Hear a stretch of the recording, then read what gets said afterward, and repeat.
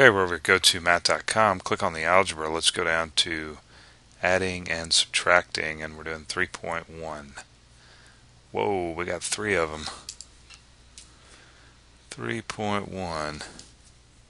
So we have 8 over x plus 2 over x squared plus 3 over x cubed. Alright, got it. 8 over x plus 2 over x squared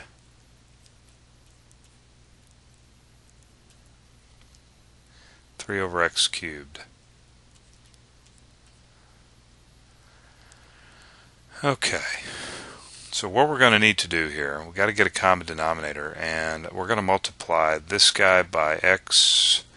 Let's look at the highest power here. We've got an x cubed, so we're going to multiply this by x raised to the second power over x to the second power, right? And then this one here, we'll just need to multiply that by x over x, and then we won't need to do anything here. So as you can see here, when we join those together, we end up, now I'm going to reorder this top where we have 8x squared over x cubed plus 2x over x cubed, and then plus 3 over x cubed. So as you can see here, now we have a common denominator, and we just add the numerators.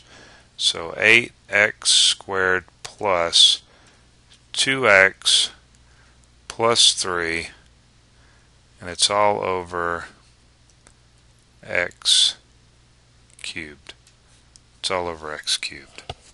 Okay. So let's see what we got going on here. 8x squared plus 2x plus 3 over x cubed. Alright, looks good. It all looks good. Alright, so we're over here, go to math.com. See you next problem.